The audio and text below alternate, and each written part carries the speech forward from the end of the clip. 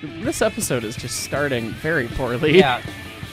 Man, I don't even know what I'm gonna do for, or have Mickley do for this video's edit. He's just gonna have to start the video with "Smells Like Kenosha" at the end of the song, because literally I pressed the start recording button, and then train cars exploded everywhere.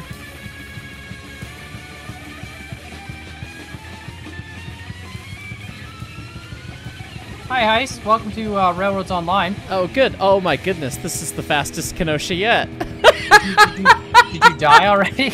I wasn't even going that fast, and the cars just exploded behind me. Okay, oh, hey, well, there's the engine. We made some money. We did. And we bought a CLIMAX. And I parked it on the track, and now it's gone. I see it. I found it. It's at my location. Oh, you found it? Yeah. It closer? It's closer. It's right by me. It is still rolling at like 2 miles an hour. I swear to God, I left it with the brake on and the regulator off, so I don't know how it's moving. Are you alive or are you dead? I mean, the train cars are all over the ground, but I'm alive.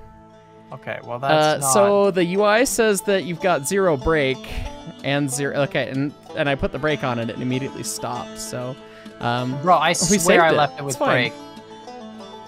Man, I don't even know what I'm gonna do for, or have Mickley do for this video's edit, because he's just gonna have to start the video with "Smells Like Kenosha," like, at the end of the song, because literally I pressed the start recording button, and then train cars exploded everywhere.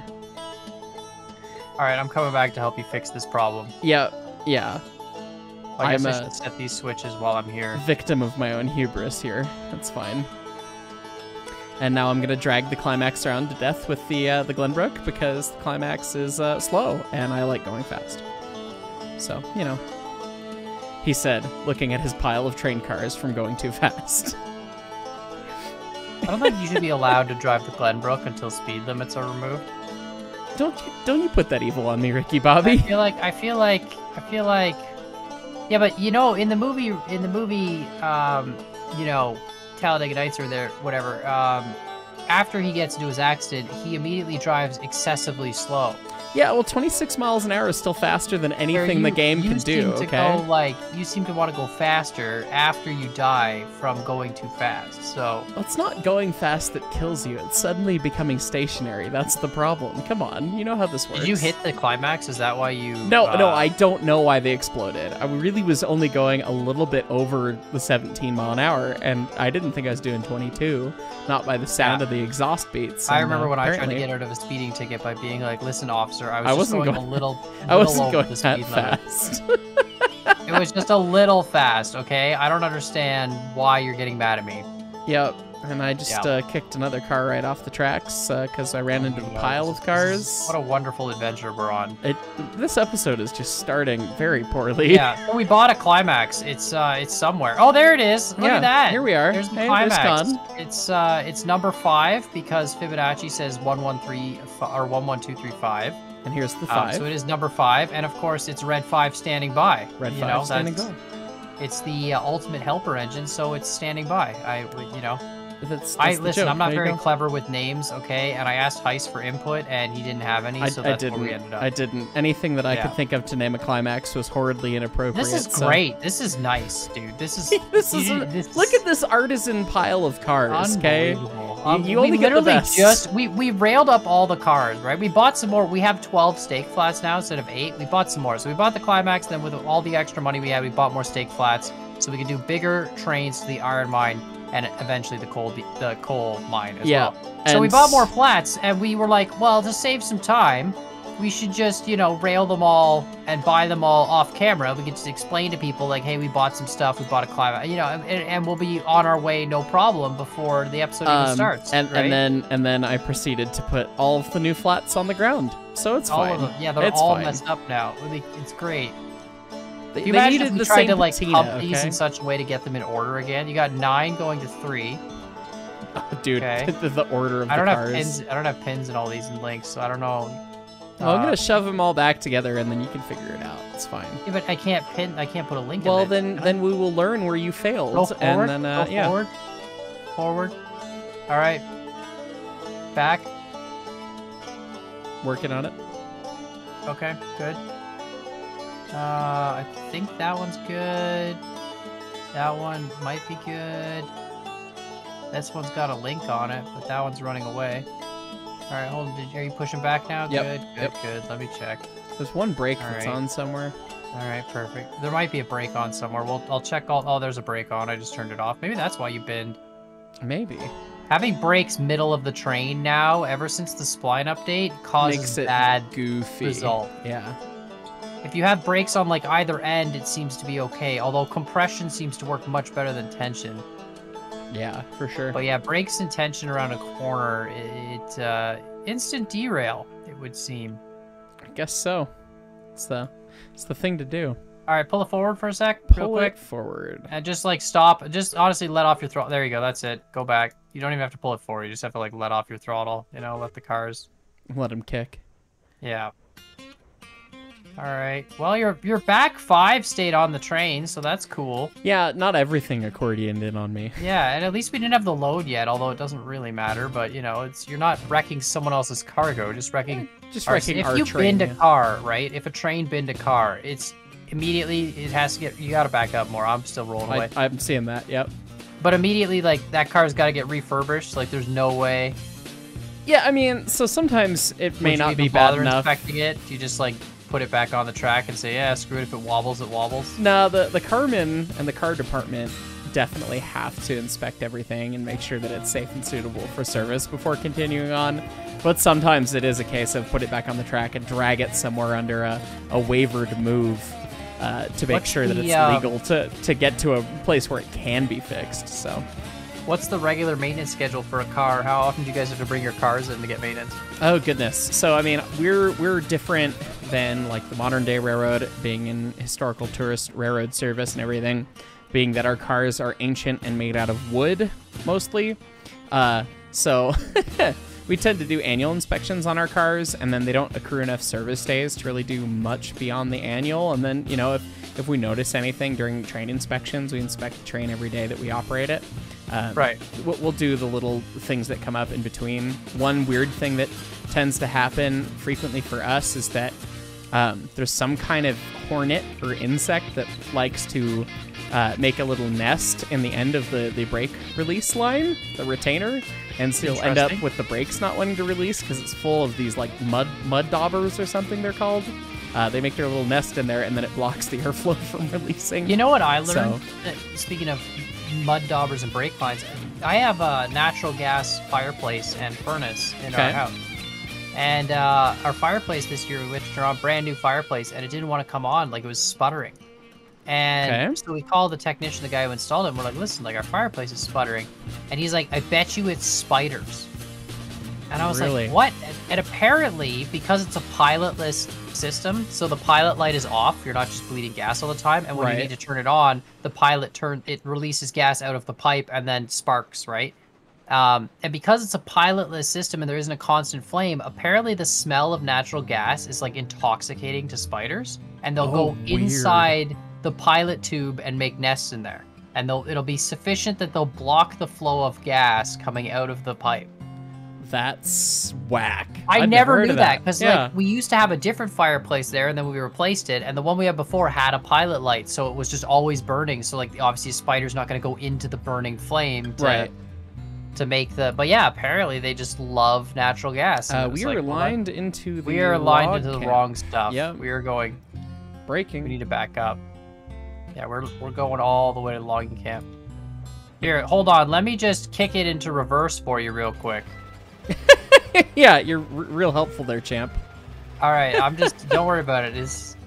Okay, so like realistically, obviously there's an issue with the gear edges of the physics. It's been around since like, you know, day one. Like we had the same thing with the Heiser. But like in real life, if you full ragged a gear engine, is it a better chance of getting wheel slip than if you full rag a regular locomotive? Is there any difference? Is like wheel slip just, you know? Wheel slip is really uncommon on geared engines because the way that the gear ratio is working. Like it's so low. It's such a low ratio. I mean, it's usually almost like a 3-to-1. And so it's really challenging particularly when all the weight is on the drivers as well, to get them to slip. It's not unheard of. It's not impossible. But it's really, really bad because when the wheels... saying this is slightly unrealistic, is what you're Slightly, saying. yeah. And you would have grenaded every bit of that running gear by spinning those wheels that fast. A gear engine at full speed, would it even move this fast? Like, would the piston be able to go that fast? Probably not. You would be melting bearings and eating things pretty quick. Like this is more reasonable. Like... Yes. No, the Climax has a top speed of about, I think, 11 mile an hour in the game. And that is honestly not that far off. I think they can run a little bit faster than that. It depends on the design. But, you know, they tend... They're a weird breed, the Climax, because they have the interesting struggle of... They have awful vibration when you get up about 7 or 8 miles an hour. There's clips. That be any gear engine though? Because like I know you could kind of tell from here, but I looked up some stuff, and the gear engines mostly use square axles back in the day, and then to like adjust the axle length, they would have those expansion joints where it's like a bigger sleeve with a smaller sleeve inside of it, and it would just stretch as like it goes around corners and stuff. Because the axle changes length. I don't think it's modeled here. So the thing with the Climax, and the Climaxes are worse for vibration, is that all your reciprocating mass is kicked up at a 45-degree angle almost. Right. And so you start to get bouncy uppy downy, and but the Heisler would have that same issue. It's 45 degrees out. But it's opposed. The motion is opposed side to side. Not, it doesn't cumulatively just add up together like on the Climax, where they're both aiming the same trajectory. And then the Shay, you have 3, so that you always have one while it's going down, basically. Yeah, but the Shay is we're not going to talk about your dumpster fire school project, okay? Like, we're just... Yeah, so the Climax... We'll get. I don't even know what we're gonna use a Shay for. We have to get one. We'll get one eventually, and then I don't know. We'll maybe build a circle of track that it can just run around in circles in. I guess. Yeah, I don't know exactly. We'll just build a little kiddie ride with like a caboose on it, and the Shay just runs on the kiddie ride over and over, like just runs circles around the freight depot. You know, make a little Shay amusement park. That's perfect. Yeah, I think that's probably the best use for it. Yeah. But the Climax, I mean, they vibrate like mad. There is a great clip from an old documentary called Rock Trains on the Mount Rainier Scenic Railroad, where they had a huge washout that ruined a bunch of their alignment, and they still had a functioning rock quarry on their alignment. So they went to go get a bunch of cars full of huge stone and riprap and everything to fix the washout on the railroad, and they used their steam engines to do it. And the first day they ran a 282 Mikado, but the engine didn't have sanders for the reverse direction. So when they were backing up the hill, they didn't have any sand underneath the wheels, and they kept slipping the drivers. And anytime you slip drivers in an oil burner, it's pretty bad and pretty dangerous, because it can be really easy to make the fire totally overcome make the fire suck in a bunch of cold air into the firebox, which can damage the tubes. And they show it in the video that all of the tubes started leaking around the tube sheet because the slips were so violent that the firemen couldn't react fast enough to fix it. So we've never really addressed this either.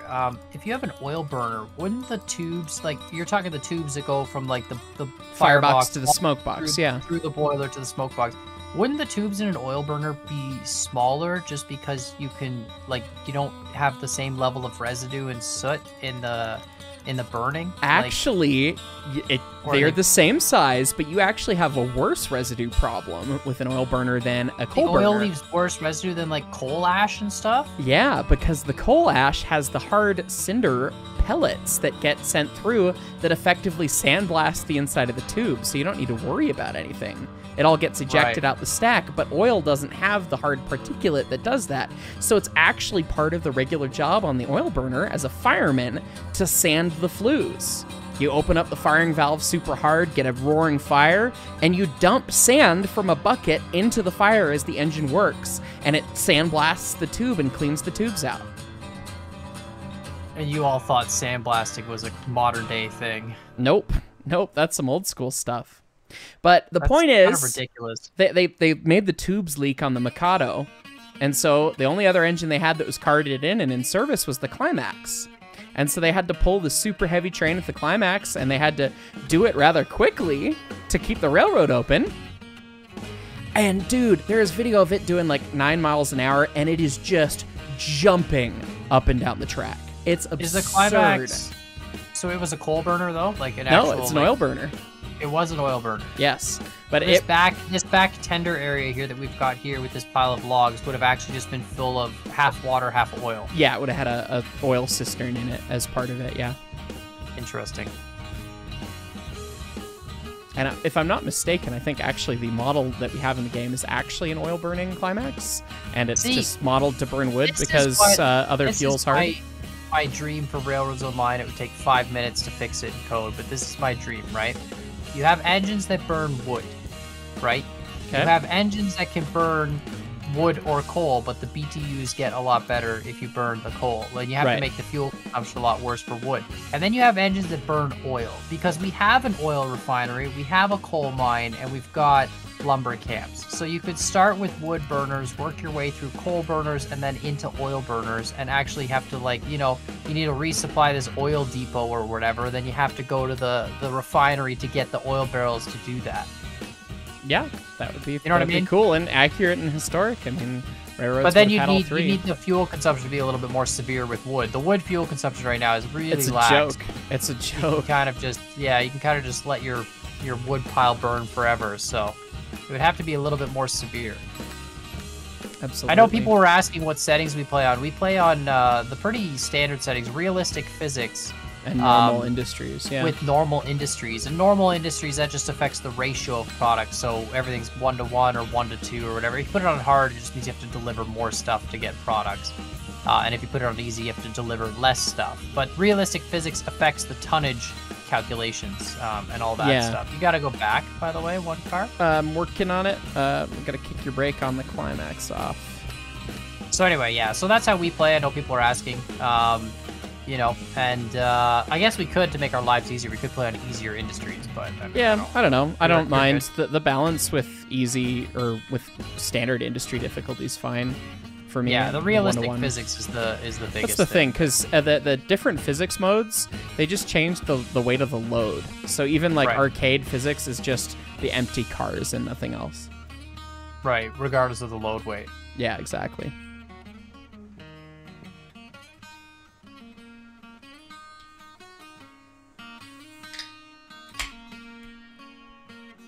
All right, 3 more cars to go. As soon as this loads, you can get on going there. Perfect. Okay. Yeah, you can move. You're gonna have to load. I'm gonna go set these switches before we forget, because then we're gonna forget. Oh, right. If I set them, we can. I can't see the what cars are loaded and unloaded because it's so far away. Despite my view distance being all the way up. Just keep going. So just keep going. Keep more. You got one car, full car at least. Okay. 1.5 cars. 1.5. I can figure that out from here. I can see from here. Yeah, keep going. Keep going. Another half car. Yeah, half car, give or take. And you're good. Yep. Oh, I'm gonna keep sliding. Is that all right? Yeah, you should be good. Cool. You'll get something loaded there anyway. Something's I'll be over in a loaded. sec. I'm just gonna set these switches, and then so we come out of this one, then come this way, and go back out through the switch hub. I don't care what you say, man. I love the hub. I think the hub is fantastic. My game crashed. So that's, sick. Perfect. That's cool. Cool. That's what happens when you load wood. I guess. Yep. The game. You know what? I heard he installed a sensor for once you've derailed enough, the game just boots you and says, sorry, that's enough railroads for you for now. You're done. You're cut off. You're done. That's too much railroads, dude. You can't bin 14 cars in the first 3 minutes of playing. You have to take a break. I guess so. Clearly something is wrong with you. All right, Heist, we're fully loaded. Fully loaded and ready to go. Man, 12 cars. Come here real quick though, before you get going. Listen to this. You ready? Where are you? You ready? Yeah. Listen to this. I'm gonna turn on the turbo. Yeah, I got that supercharger going, you know, because everyone in the comments is gonna tell me that the generator gives you power, even though it doesn't. It's the dynamo, which is the steam electrical generator, and the funny thing is that is the sound that I recorded and edited for QMA. that's the dynamo off of one of our engines. Yeah. The steam dynamo, it's that thing on the top there, right? The little thing yeah, with the valve. It's spitting out steam at the angle there. It's right in front of the steam dome. Right. Yeah, and it's got a turbine in the one end. That's a steam turbine. And hop on. We're gonna take about 6 years to get there. With, yeah, I guess that is true. So with the speed of the climax. Well, I mean, I'll just shove you the whole way, so we'll get there fast. Yeah, but you're gonna bin it if you shove. So I won't shove careful. full speed. I really don't want to re-rail for the third time in this recording. The first one everyone didn't even get to see because it was just that bad. And that now, is true. Like, no. Before we even started filming, we actually peed in the cup because I was just going back to a couple of the more cars and they just exploded. See, Heist always says, quote, the cars just exploded. But I would like to point out, I never see these derailments happen. I just hear the cars exploded and then I have to clean up the mess. So well, I really am starting to think that the cars don't just spontaneously combust as Heist has so nicely I don't like this this accusatory tone, Con, okay? I'm just saying, like, you know, it just seems a little off to me.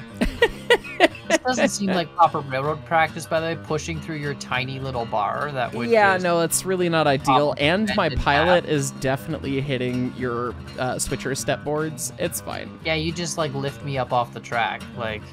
Yeah, this is in no way, shape, or form good practice. Like, we shouldn't be trying to run the climax faster than it could go. If they actually had to tow one or something, they would disconnect running gear or put it on a flat car or something. But, would you disconnect that, like, front plow? Would trains even do that? Like, is it the cow catcher or whatever? The pilot is what it's called. The cow obliterator, actually. Yeah. Well, you know, sometimes not really. There's videos about that on the internet. Anyways. Yeah, I know. I've seen some videos of it. Some later engines got smaller pilots, yes, and then they were more easily able to double head and things. But in this era, it was the actual point of a pilot? It was just to prevent, like, clear stuff off the track that was going to hit your wheels. Like, that's it. Prevent damage from hitting anything else or damaging the wheels or anything important like that. And they actually work sort of as a rudimentary snowplow if you need them. I've actually plowed like 2.5 or 3 foot deep snow with 346 with a pilot that looked pretty similar to the one on the Glenbrook right now. A little shorter, with like the big openings in it. Big openings in it. The snow was compact enough that it like welded itself together and it didn't try to come through the openings and just made a sheet of kind of icy snow on the front, and then it just pushed through it. And it was actually very surprising that it worked that well without a plow. But back to the dynamo, your generator there. I just finally turned it off. Well, you know, you're supposed to have your headlight on, Con. Come on. Really? Are you supposed to light your headlight even if it's daytime training? Legally these days, yes, you have to have a headlight on running at all times. Like on almost any railroad. Your oil lamp lit up the whole time. No, God, no. And in this era, they probably wouldn't have cared. Yeah. But actually, that's true. You should get your flags up. Do you have anchor points for lights on that? I'm not sure, but I don't know if we necessarily need them. The lamps in Railroads Online are a little strange because they don't make a heck of a lot of sense. And, you know, they don't make sense to me in my modern-ish DNRGW knowledge of what you use class lamps and marker lamps for on the trains. So it may be just the case of the earlier era was a little different, but it may also just be the case that they're just modeled wrong. So, you know, details. But we would only need the lamps on front, at least in my experience and understanding, if we were an extra train, a non-scheduled train, or the second section of anything a on the schedule train. Is just whatever. Just, you know, follow the schedule. If we're on the schedule, we don't need lamps to designate that we're extra. We're already scheduled, and everyone should know about us. We need to cut back some trees, man. This was so much nicer when these were like aspen trees or whatever they were. And they're totally different positioning. Now that they've changed, they're much bushier is the word, I guess. And they're just, they impede the view a lot more.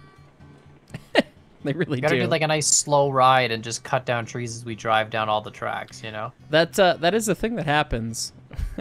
What, they drive a train slowly and jump off, chop down a tree, and then keep going? I mean, I was thinking more specifically in the modern era at the Railroad Museum, having the groundskeeper ride on top of the tender with a chainsaw, but yeah. Actually, and just hack down the hedges that are getting too close to the line? The big limbs that were too close, yeah. I've seen that done. And I'm sure that happens on short lines, and they actually have some dedicated maintenance away vehicles that have like scary wall of chainsaw built into them for cutting things. Yeah, I was going to say, why don't you just go all out and put a wall of blades on the side of the car? Yeah, and, you know, some that exists out in some places because, you know, dealing with that much maintenance, you know, automate it. So Yeah, I mean, yeah. You guys literally live, you have this tiny little, like what, 100-acre plot or whatever you have at the museum. It's like 15, but yeah. Okay, 15. And you guys you live like it's, 1901, and it's the Wild West. Well, I mean, we have lots more safety requirements than it was 1901, believe me. But yeah, some of the stuff ends up being old school, but I mean, really, the safety practices and safety culture is so much better than it was even just 10 years ago at the museum. You guys definitely... You better give people the full authentic experience, like be baffled by cell phones and things. And like, someone pulls out a cell phone, you're like, what is this device? What is this technology? What is this photo thing you see here? Like, they've done some amount of reenactment stuff and had actors and try to do that. And some of that, sometimes it's really cheesy and sometimes it's fun. One of the events we used to do was like Wild West days, and they'd hire like all these Civil War reenactors to come out. And they'd dress up as cowboys, and they'd have guns, and they'd rob the train, and it would be a whole thing. And apparently there was some politics that happened, and unfortunately we no longer do it. But that was always a good bit of fun. That actually, like, I mean, as long as you're not, shooting people, I feel like that would actually be kind of fun. Or yeah, no, they're all guns that don't shoot real bullets. They're all designed to shoot blanks and only blanks. So. Right, but like just a blank bunch of big still show. ejects some stuff sometimes. Oh yeah, no, you do not put the muzzle anywhere near anyone, and no one aims at anyone regardless. But yeah, right. Yeah, it's interesting. It would be. I know it would be a pain in the butt to clean off, but it would be awesome to do the same thing with paintball and play paintball and raid a train. Dude, yeah. So I mean, 100%. I mean. Not at a museum when we're already struggling to paint the locomotives and cars and keep them painted with real paint and trying to keep them historic as possible. Well, paintball paint washed off. You just drive around in the rain a little bit. That would be very fun. What happens if your locomotives are fully covered? Like if it's raining, you can cover up enough, you'll never get rain in the cab, you're fine. Your coal pile gets rained on, but I guess that doesn't matter. Like No, and actually sometimes wet coal is actually better than dry coal in the firebox, as stupid as that sounds. Interesting. Because you toss it on, and when it's wet, the water flashes to steam, and it can actually violently break the coal apart, which can reduce the... I guess we're going to run through the passing track. That's fine. Yeah, no, we haven't used the main like once since we've gotten it, so it's fine. Yeah. The steam bursts the coal apart, and you actually get more efficient combustion right away. If you're counting on the coal to burn for a long time, maybe it's not ideal, but I actually know some firemen who prefer to wet their coal with the deck hose on the steam engine before they shovel it in. So some people are particular about that. Deck hose being a hose that comes from the injector line? Exactly. Yeah, the delivery side of the injector has a hose plumbed into it on our engines, and so you can open up a valve while the injector's running, and then you can squirt out the side with the hose. Useful for cleaning the engine, and also really useful for finding the injector down, because injectors only pump one phase flow, right? We talked about this many episodes ago. Yeah, they pump liquid. They can't pump two phase. And so when you find the injector down, you're reducing the amount of water that's being supplied to it. And so you'll see on a lot of the tourist railroads with the Rio Grande engines, you'll see the hose going out the side of the window. And you watch them spraying, and then they bring it back in. You're like, well, what the hell are they doing? Why are they squirting outside? And they're trying to see what the water flow characteristic is through the delivery line. And so when it gets to a shower head kind of mist, right when it gets to that, if you go any further, you're going to be all steam, and then it's going to break. But you can see just exactly right when you're putting the minimum amount of water in, which is really what you need with those big superheated engines going up the hill. You just kind of keep it all the way fine down to the minimum setting, all the way up the hill until you almost get to the top, and you open it wide up and so that it doesn't get pissed off. Why? Like, what wouldn't, like, you're going up a hill, wouldn't you want as much water in the boiler as possible to make sure the boiler doesn't overdo the tubes or whatever? And then, like, because when you go up a hill, everything slopes, right? But, like, why would you want minimum water in the boiler when... Well, so this is a challenging little set of questions here. So the minimum amount of water in the boiler means you're generating the most steam, because you have to heat up the least mass. So technically... a good fireman is a fireman who can carry the water as low as possible without being unsafe. And so a lot of people will hear that and have been trained. Because then you heat up, like, you know, you're heating up less water, so you're making steam more easily. Yeah. Less mass, heats up faster. Yeah. And a lot of firemen will hear that, and they've been trained explicitly to always have enough water. And yes, you always have to have enough water, but it was definitely a thing back in the era when these things ran all the time, that you wanted to carry the water as low as you could while still being safe. And that's not what we do in the preservation era necessarily, because we're not really worried about tonnage exactly to that. Yeah, it's fine. You know, we're set up to not have to play it that close to the line.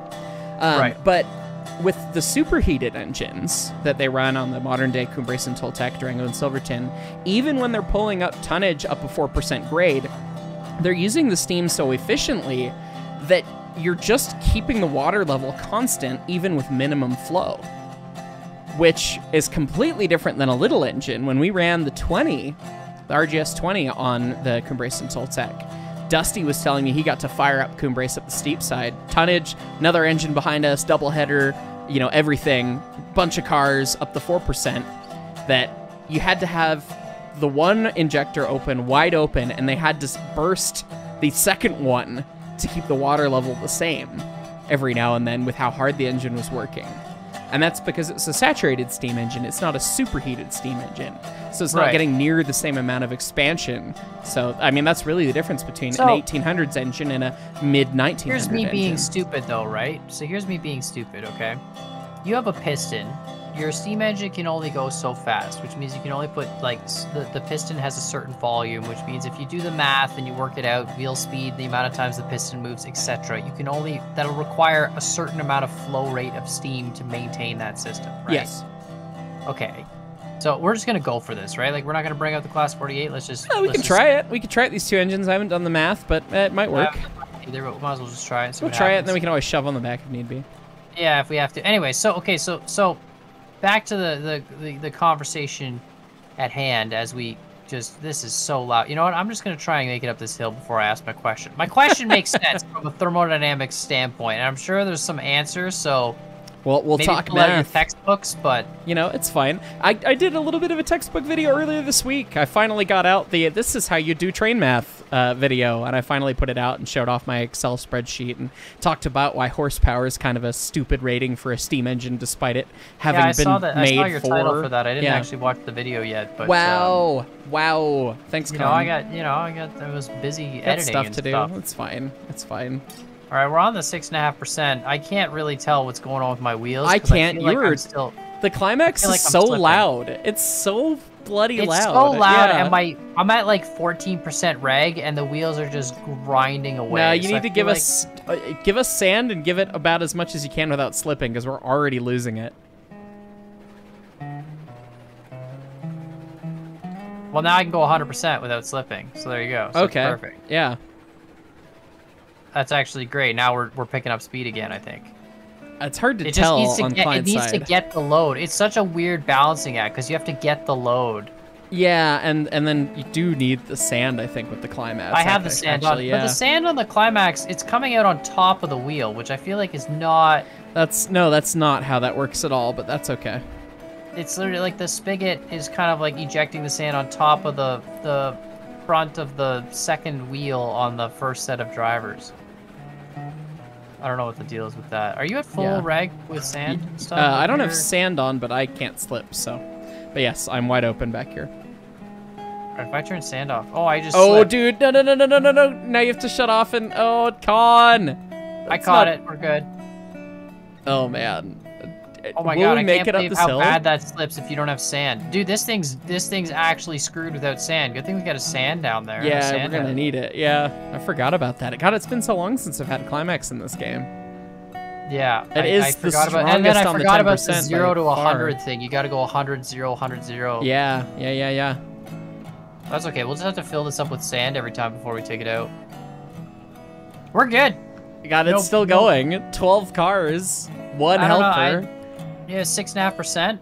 We're fully on the 6.5 now. Dude, yeah, we are. And oh my god, dude, you know what this means for the coal mine though, right? the load's going to be heavier, and we're going to need the grade is steeper. We need 2 climaxes is the answer to that. Or, well, actually, no. We need the climax and the heistler just both down here. Yeah. Give us a heistler so we can have a chime whistle. Yes, it pulls a lot less, but I mean, I want the 5 chime. But I mean, if we're going to the coal mine, too, with like a 12-car train, we'll probably just double it. Like, let's be real. Yeah, I mean, dude, I am shaking. Man, it is shaking trying to go up this hill. Do you see this? I do. It's jiggling me, too. It is. Woof. Unbelievable. I mean, that's actually kind of fun because I mean, it probably wouldn't do exactly like that, but I mean, that's what these engines do when they're working hard. They really do shake left and right, up and down, everything. The line, yeah. Right? Yeah. Dude, that's crazy. I can't believe this thing is. All right, so the climax is mounted on 2 sets of, like, I guess, trucks, right? Yes, each trucks. wheel has individual suspension. Each axle has suspension. You can see it built in there. So the truck is literally just a fixed hard point to the body with a rotation joint, and that's it? Or does it have tilt as well on these, or is it before the day of that? It depends on the way the bolster is set up, and the bolster is the actual joint between the truck and the body. There's the body-mounted bolster and then the truck-mounted bolster. And usually you can get a little bit of tilt between the springs on either side of the bolster in most trucks anyways. But you also had bolster joints where rather than... Sometimes it was just a circle and kind of a dish, but some of them were spherical joints too. So that you could get that bit of rotation in there as well relative to the body rather than relative truck components to bits. So it depends. I don't really know this prototype necessarily, but yeah, that some of them did that. Bro, this thing is bad. This thing is unbelievably amazing. It's Dude, so good. It pulls hard. I mean, it doesn't go fast, but it pulls hard. As I can't swear because it's YouTube, I want to say bad bum, but like, you know, it's not a bad bum. It's just, you know. It pulls hard, man. And we're going to get up to a full 11 miles an hour when we get on this flat pit. And yeah, I'm probably going to have to pull off the reg a little bit because I'm probably going to get some wheel slip again. You might. We'll have to see. Unbelievable that this thing can just power through it. Yeah, dude, I mean, this quarter, I lied. This is some serious, like, geared engine thing. Like, this is what they were for. Not necessarily as just a helper, but yeah. Where's the I guess the most you always talk about like the Central Rio Grande or not Central Rio Grande, that's ours. That's us, yeah. The Denver Rio Grande Western. Denver. Yeah. I'm getting all of my railroads. There's too many Rio Grande railroads here. But so did they have any geared engines that they regularly employed on their lines? The Denver and Rio Grande Western, I wish I knew the history better. I don't believe they ever had any geared engines on the Denver and Rio Grande Western. The Rio Grande Southern, their bastard stepchild, did have a Shay for some amount of time, which is funny because the Rio Grande dealt with worse grades than the RGS did. So, I don't know, it's a little strange, but yeah. So, I mean, they didn't really have them, but they also didn't have... They weren't really the setup for it. They were trying to be a big mainline railroad that used 3-foot gauge. Most of the logging engines you saw were for very industrial railroads, mining railroads, logging railroads, things of that nature is typically where you saw any kind of logging engine like that. I'd ask you more questions, but my engine just got really loud, so... Yeah, I was gonna say, I've got the game volume turned down really far, and it's still, like, you are so much louder than me, and I don't know why. Interesting. I have the sand off now. Oh, you just lost it, yeah. With the sand off, I can get the reg up to about 89%, and then you lose it. I was gonna say, that's the number I recalled being the problem number. So. Yeah, about 89%, and then you lose it no matter what. But, like, I need 100%, so sand's back on. Yeah, and that's a bit of simulation on the Railroads Online part that's just not accurate, because there's no, like... Well, they're trying to detect wheel slip, and they're trying to, but it doesn't make sense, because it doesn't consider the load behind you, which really significantly affects wheel slip. I didn't understand the relationship between load and wheel slip until I was an engineer for a little bit, and we went from running the 10-car day out with Thomas train with 350 people on it. That weighed, you know, it wasn't tonnage for 491, but it was a lot. And we went from... It's harder to slip with more weight on the back? Yes, harder to slip with more train behind you. Think of the free body diagram and of the wheel. that seems, to a normal person, like even as an engineer, that seems counterintuitive, because you would think you're not adding any extra friction on the front engine, but you're putting a brick on the back of it, so you would think that it would be harder for you to get that engine to move with the brick than without a brick. You know what I mean? It may be harder to get it to move, but it's also harder to get it to slip, because think of the free body diagram. You have a wheel, you have your tractive force from your piston, and what's opposing it is your resistance of your engine and the resistance of the train behind you. And so, if you are... Right, but your point of friction on the track would be the point that gives way first. We are hunting like crazy, and I love it. We are, and it's just barely making it, man. Turbo. Hold on a minute. There we go. There you go. Got the generator. It's going to help. Yep. That's going to help. Yeah, so... when you have less load behind you, if you go full throttle on the engine, you can overcome the friction more easily, right? Because your throttle setting doesn't care about how much adhesion you have. Oh, we ran out of sand. Oh, no! Brakes on! Brakes on, and we'll go get the Class 48. We ran out of sand. I've got brakes on. You go get the Class 48. I'll. You'll hold that there. Okay. Yeah, I'm gonna teleport. It'll probably be faster. 89% reg. Oh my goodness. 88%. Unbelievable, dude. I can't believe it. All right, that is 88%. Hilarious. Yeah, I ran out of sand, so it can't. We gotta go faster to make it up this. You also would not run out of sand anywhere. Like, there is several hundred pounds of sand in there. I've put 12 50-pound bags of sand. You guys have to buy special sand? It's not just like go to a beach and get some sand type thing? It is usually, we use a washed silica sand. It's very like clean a sand. Very clean. That way, you know, it's not gonna be too terrible, whatever. Like, and you could buy it in bags, and it's convenient to store. It's not gonna clog up your valves and stuff. Yeah. So I mean, you also have to have the sand set up right, because if you get wet sand, it doesn't work. That's like that is the worst nightmare, is having a dome or a sandbox full of wet sand. We had that happen at the BNSF, and I had pipe fitters. Wouldn't it just turn to like cement, basically? Basically, it turns into cement, and they sat in there, and they put fans in to try and blow air through to dry it out, and they chiseled out with crowbars the sand, and it took them 3 shifts, 2 guys, to clean out the sand dome of a diesel locomotive, or not sand dome, but the sandbox on the front of a diesel locomotive, because it had just completely filled up, because either someone left the hatch open, or the car body had rusted through on top, and it was raining into it, because, you know, Seattle stuff. If we had a better road engine, we would have made it. Yeah, we're gonna need a Class 70 or something. Or if we had more sand. So yeah, I don't know. That's yeah, of all the things to run out too soon, like the fire doesn't, totally wrong, but the sand is what runs out fast. That's really stupid. That's okay. Oh, I got my reg up to 91, and we're actually moving. We're actually moving. Oh, wow. Unbelievable. What's the slip? Oh, 94 slips. Okay, hold on. If I go reg at like 91, whoops, I can still drive. 92. Okay, 92 doesn't slip. If I take the brake off, but interesting, I can only go uphill if I'm at reg 92 with the brake on, and as soon as I take the brake off, I slide backwards. Interesting. That's the science behind this is mind-boggling. Some serious railroads online science, man. We need more sand. Make sure you approach slowly, because, you know, if I all of a sudden lurch forward, I'm gonna know why. Well, I mean, I can only approach so quickly because I still haven't come up to temp. And, perfect. So I'm down to 85 PSI right now, and I'm trying to make it up. Are you still past the flat section? Yeah, just barely, but I'm not moving.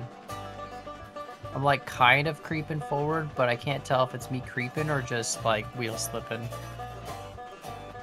Really All right, I'm finally making steam, and I'm full reg, so I'm on my way.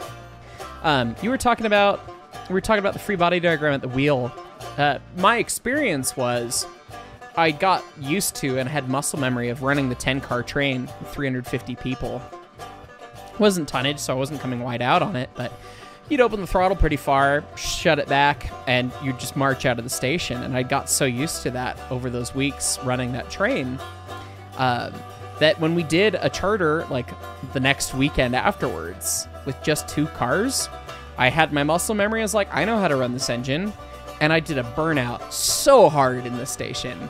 And I was like, why the hell did it do that? I was like, oh, I didn't realize how much of a difference the load made. Like how much that really played into it. Because it is opposing your resistance. Yeah. Yeah, it just seems, I understand the free body diagram. You have force in one direction, force in the other. All right, I'm shoving on the back now. So if you have the free body diagram makes sense. If you have a force of the piston forward, then force of friction plus the force of the weight behind you. Yeah. Right. So they combine to equal. So it makes sense from like, if you look at it as like a problem on a piece of paper, like it makes sense to me, but like trying to understand how that works at an actual physical level, right, starts to not make as much sense to me. Like I get it, I understand it, like it, you know, it makes, but it doesn't. You know what I mean? It's like, one of those things that takes time to understand, I think, because there's a lot of stuff about engineering that I thought I had a pretty decent understanding for, but some of the nuance of it was lost on me. Like one of the points I made in the recent video about horsepower and steam engines is that yes, you're pushing the piston around with steam, but where the piston moves is constrained by the boundary conditions of the rods. It's not the steam that sets where the piston goes. It's the rods that set where it is. Because the rod, if you fill the piston with steam, it doesn't matter because the rod itself has a giant wheel it has to move, and until that wheel moves, the rod is stuck. It was that sort of concept, and like the concept of electrical load and engines only working as hard as they were loaded to, that took me a long time to understand, because it's like, well, you press gas pedal and it go brrr, right? Like, what do you mean? But yeah, but the difference. Okay, but the difference. I'm just gonna wait a sec, because the difference in that is like you have a transmission on a car, where a steam engine doesn't have a transmission. Right. So what happens if your wheel gets to a position, not where it's stuck, like locked horizontally or whatever, but what happens if your wheel, like the load is too heavy, it's not slipping, and the wheel can't spin because the load's too heavy and the friction just is keeping it on, you know what I mean? Like what if you have a cog railway, right? And it just, you don't have enough force to pull whatever loads on that cog, and but you're pumping maximum steam into the cylinder. Like, what would happen? The steam would just go in and just fill the cylinder, and then it would reach an equilibrium and stop. You equalize, and either you leak past your rings or you don't. And you sit there and equalize, and that's that. Equalize with you don't oil move. The pressure, and that's it. And that's what you get. And then you're like, oh crap, we can't go anywhere. And then, when you're centered up on the steam engine, and one side is not admitting steam in to give you traction to start on the hill. Slow down a bit, because I gotta go set this switch. Okay, I'm off the reg. Yeah, you're probably good to go back, actually. Okay. You've got both those engines? Yeah, I'm gonna do some switching here. All right, I'm gonna go run back down the hill here. When you're centered up on the steam engine and you open up the throttle, it'll get to the point where it starts putting pressure back against the throttle, and it hands you the throttle, is what we always say, where it tries to throw the bar at you, and the engine will not move. And there's always some amount of leak that happens between rings or out cylinder cocks or something. So you always have some amount of hissing sound to accompany it with it. But it's like, okay, well, you're centered. You're not going anywhere. That's that. Done, So you got to roll back and try again. So you need both sides to start. All right, so the question I had at the very beginning, before we even got onto this topic of tractive effort and stuff, we were talking about like thermodynamic usage states. Of steam, superheated versus saturated. Yeah. Right. So you have a piston that can only consume X flow rate of steam, no matter what. Mm-hmm. It's just based on the piston size, how fast it can move, how fast all the mechanical joints can move, how fast the stuff can spin, etc. You're going to consume X amount of steam with your engine running full out, let's say, right, at its absolute max speed. Whether or not it's under tonnage, it's irrelevant. The wheels are spinning at the fastest speed, so that consumes X amount of steam.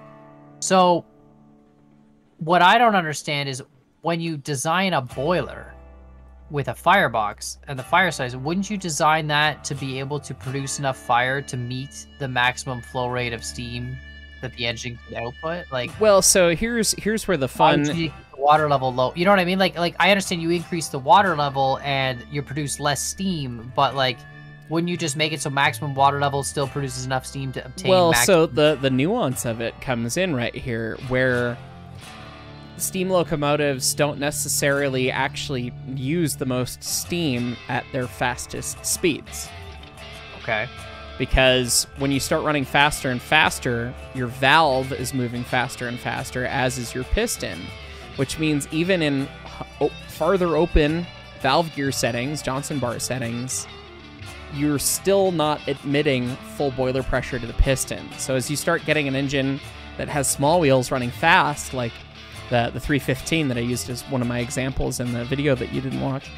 Wow, this guy expects me to watch all his videos. It starts to... This is nerdy right up your alley, though. It starts to lose horsepower on my to-do list. Okay, good. It starts to lose horsepower at like 15, 16 miles an hour because it can't keep boiler pressure on the piston anymore at the settings of valves that it can run at that speed at. Right. So the maximum boiler horsepower, how much horsepower of steam is being created by the boiler, is kind of irrelevant because you're being limited by what you can actually admit into the cylinder itself.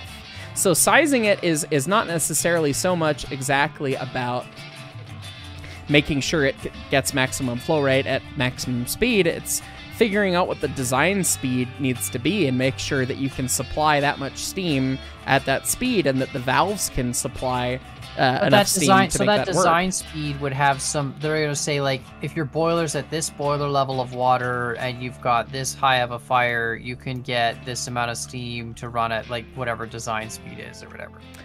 That's like generally the rule of thumb, yes. The math has to have all of the equations. Like if someone overfills the boiler, they're going to get less performance out of it. Or if they precisely. You know, and there's, I mean, obviously the manufacturers did a lot of this math. 3, by the way. The in cuts of 3, okay. Obviously, well, just for the beams, I think. I don't know if we can fit all 6 lumber, but the beams definitely not. Right. But it's fine. I parked in the perfect spot, so we cut the 3 off, and then I shove them into one of these empty lanes, and then I pull the next 3 and shove them. All right. Well, I made the cut, and we'll just use the CLIMAX as the helper, you know. Switcher, yeah, may as well. Yeah. Dunk, perfect. And you're knuckled in. Take them back, and I'll get your switches set. Yeah, the manufacturers did math like that and tried to figure all that stuff out, but really practically for the railroad, they figured out kind of what tonnage an engine would be good for on a certain alignment. And then the speed kind of was whatever the speed was. And if you had a really good fireman who could make more steam, and maybe you could run a little faster. But sometimes the locomotive mechanically limited it, and it was just kind of the name of the game. It's one of those things that, yeah, you can try and do all the math. You're aligned to bring them ahead. But a lot of it is sort of lost in the mythos of the operation of the locomotive itself. So that's it's one of the you'd get fun really, things. Like, it's kind of like, it's like a car. If you could customize the amount of gas going to each cylinder while you drive the car. Yeah, pretty much. And that wasn't just controlled. Like cars are very complicated machines, but I mean the formula is pretty simple. More RPM equals more power. And that's yeah, until you get valve. I know I'm going to get stuff, crucified by car people out there, but in the most layman's of terms, that's why if you look at your horsepower rating on a car, it's always at a certain RPM. Spin, crank faster, and it still do faster, make more force. Consumes more fuel based on volume of cylinders, but it's all very like kind of straightforward math. But with steam math, it seems it's very different, just because it's like the amount of water you're heating up could change all the time, and it's going to be a different input temperature based on like what your boiler's at, like what your tender's at, and like it's just you could really get good at running trains fast. Yeah, it's one of those things that you could do the math, but ultimately doing things as crew, you end up kind of figuring out what actually makes the most sense for you pretty quick. All right, how much money do you got? We got to do the money check. I got $207. I now have $249 after unloading that car of beams without checking. I see how it is. I think that probably would have been less than $40 anyway. It should be. I think they're 24 a piece. I think so. Actually, we probably should have given it to you, so it's fine. But. All right, perfect. Grab that last one. Dunk, dunk, dunk. All right, let's go get these boys back into the other siding here. This is the worst switching engine because it's so slow. Right. Class And 48 it's loud. has all of the acceleration all the time. This thing, not so much. Yeah, but so the Climax, did it have, I know you were saying, we were talking about this last episode or a couple episodes ago or something, you know, gear engines where you could swap the gear ratio out. Did the Climax have swappable gear ratios? Or was The it Class A Climaxes that were smaller than this did. Class B Climaxes like this did not. But the Climax is the only one I'm aware of that did have different gear ratios. Interesting. But again, it was the small ones. It was the Class A. All right, bring him ahead. And we'll just I went full reg. Can't ever go full reg. You can't go full reg with this choo-choo. You really can't. All right, you can just unhitch it and I'll stop. Oh yeah, we're kicking him. There you go. Bye bye. Whee. Then we'll grab the next. Perfect. I've noticed you've successfully parked all the cars. Yeah. I don't know what you're I've talking unloaded about. the rest of the lumber working for you, so you should have some money there. I'm gonna just leave these ones conveniently parked here in this lane. Not all over the grounds. Yeah, well, I thought about it and I was like, I could leave them on the track. It might seem a little bit better. I'm gonna go back to the helper station and park standing by, and make standing by be standing by. Yeah, it'll be, standing by. I think we'll might as well leave the Class 48 there as well, because I think next time if we go to the coal mine, we're gonna need both. Yeah. We needed both to get here. You actually should go down and fill it with sand. And True, I should fill this down. with sand before I park it. Yeah. That is a good point. Yeah. Yeah. So for those playing at yeah. home, there were in fact 2 P-cups in that last little break, and both were caused by me and my own hubris. So I'll take it. Heist likes to send it. I'm telling you. It's fun. Okay, we got places to be. When you guys do your normal tourist railroad stuff, I'm assuming you have like, I don't know what they'd be called, like conductors, I guess, that are inside the train cars talking to passengers and like, explaining stuff, historic stuff, or is yes, it just the man who does the spiel. Yes, the spiel. You the guys don't do any spiel. No, we have a spiel. And they talk you about. Have a spiel too? Is your spiel like, "Hi guys, my name is Heist"? I have never done the spiel. I'm a middle-aged man, and I like to send it. I have never done the spiel before. You've never done the spiel? No, I've somehow avoided it all this time. You need to do the spiel. You need to be like, listen, guys, okay. Steam locomotives started back in the 1700s when guys wanted to learn how to, quote, send it. So, I don't know, just make up some nonsense history. Actually, when was the first steam locomotive? It's like 16 something, isn't it? Or 17 something? First steam engines. First steam locomotive would be early 1800s, I think. I always get fuzzy on this because Britain's history is different than our history. The first railroad in America, I want to say, is 1826, and that's a date I remember. But that's all the world anyway. Like the rest of the world's irrelevant. There's nothing else other than America. Have you ever talked to an American before? Anyway. Yeah, exactly. I get it. So I'm pretty sure that the Brits had their first locomotive in the early 1800s. Earlier than that, steam engines were being developed in the late 1700s, if I'm remembering. But there just were now steam tractors and stuff. Inviting a war on me being wrong on the history into the comments, I think, which is fine. Have you ever seen an old steam tractor running, like an old Yes, I have, because my family made some of the first ones. Actually, fun fact. Just saying. Heist comes from money, everybody. Apparently. No, actually, no, I don't. But yes, his family was the steam tractor inventors of 1800 something. Yeah, if you go to Marion, Ohio, there is a Huber Machinery Museum, and there is a Huber monument in the graveyard there, and there was also once a Huber mansion, which was like, ooh, big fancy, but I mean, that's like 6-7 generations ago, so no, I've not seen a penny of that. But yes, my family actually founded... It was like worth all of $6. It was worth $6 at least. Yeah, no, my back my then, which... great-great-great-grandpa founded the Huber Manufacturing Company in Marion, Ohio, which people don't remember because they went defunct in the 1970s, really. They made cool steam traction engines, a lot of cool, helpful farming devices and things to help efficiency in agriculture and stuff. But he also founded a more notable company that people do remember called the Marion Steam Shovel Company, which later became known as the Marion Power Shovel Company. And they did some things like, I don't know, dig the Panama Canal and built the crawler for all the rockets that NASA uses, which is kind of cool. So, yeah, that's my great-great-great-granddad.